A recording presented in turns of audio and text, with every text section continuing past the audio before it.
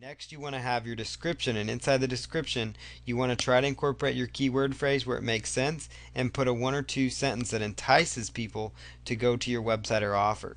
So, as an example here, we're just going to stick with the Tulsa, Oklahoma chiropractors example. If you were to say, Tulsa, Oklahoma chiropractors, and you were going to use that as your keyword phrase, so you would create a story called Tulsa, Oklahoma chiropractors.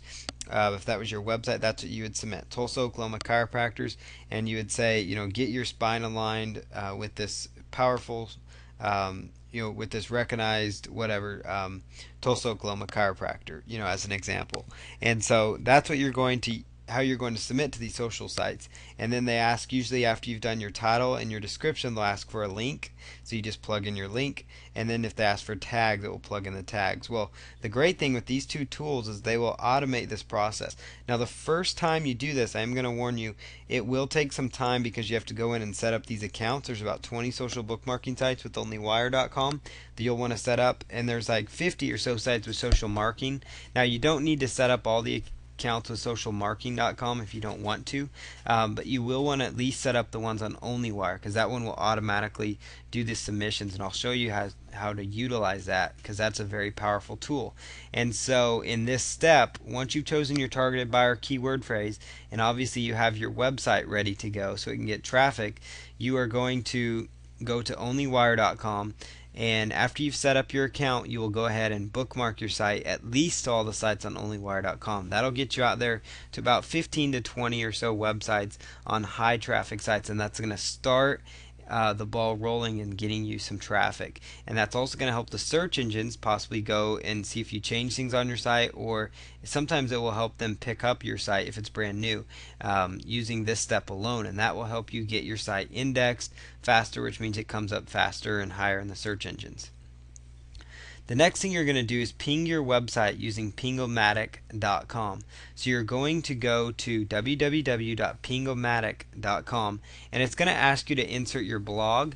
And if you're actually doing just a standard HTML website, it would just be your main URL. So if it's just a squeeze page, for example, it would just be your main URL that you are sending them to. And for those who aren't aware, squeeze page is a form where you have it set up to squeeze information out of people. So you're gathering names and emails, and that's an important strategy. So let's say again that you have a physical, an offline business or even an online business. You set up your website. You're going to go to www.pingomatic.com, and you will just follow their little basic steps, fill in their form, put in your URL where it says blog information, and then you're off to the races. Now, you can skip this step if you are actually using WordPress, because by default WordPress will do a ping to Pingomatic.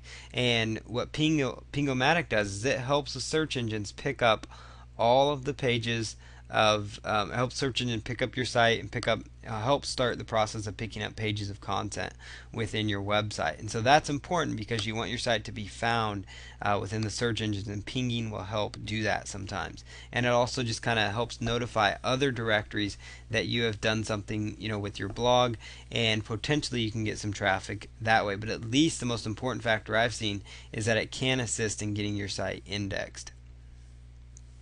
The next thing you're going to do is go to www.blogger.com, and you're going to create a blog and link to your website inside the first post on that blog. So for this step, you go to blogger.com and you set up your account, and to set up your account you just use your Google account information. And so you're just going to go ahead and set up your blogger.com account. If you already have Google Analytics, Google AdSense, Google AdWords, Google Gmail, any kind of Google account, you already have what you need to sign up for blogger.com. And if you don't, you can just set up your own Google account, and they will step you through the process of getting set up with Blogger.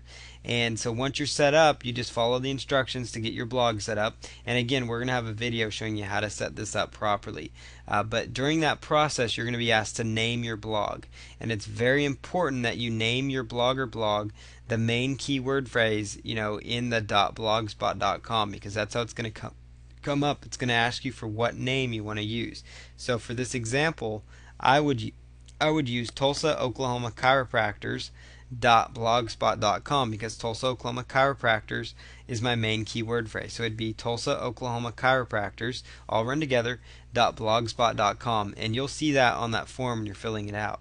Now, in the title of your blog, you obviously again use your keyword phrase where it's going to ask you to name your blog or title your blog. You put in your main keyword phrase there, and what that's going to accomplish for you is, it's get your keyword phrase in the right spot so the search engines can pick up your blog or blog, and it also helps basically tell the search engines that the content on that site is going to be relevant for that topic, and that will not only help that site come up in the search engines, but it also is going to help give that link that you're going to be sending to your website, because inside that first post on your blog or blog, which all it needs to be is a short article of about 250 words talking about your niche, your keyword phrase. So obviously if you're a chiropractor, you might tell a little bit story about Tulsa, Oklahoma chiropractors. If you are a lawyer in Chicago, you might write some information about being a lawyer in Chicago, and whatever the case might be, you can put that information in your first post. And inside that first post, you want to send a link over to your website inside that blogger.com blog post.